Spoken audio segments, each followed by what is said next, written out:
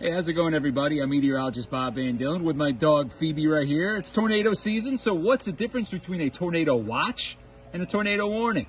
Well, tornado watch just means that conditions are favorable for a tornado to occur. It's more like a be prepared type of stage.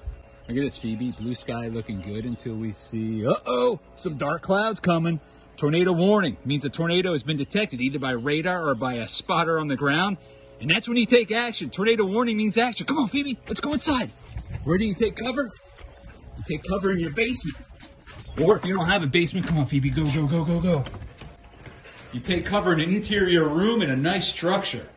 In this case, my interior room is my whiskey room. Come here, Phoebe. Have a seat, girl.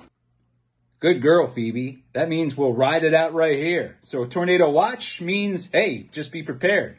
Tornado warning is an action one, right, Phoebe? We'll ride it out here.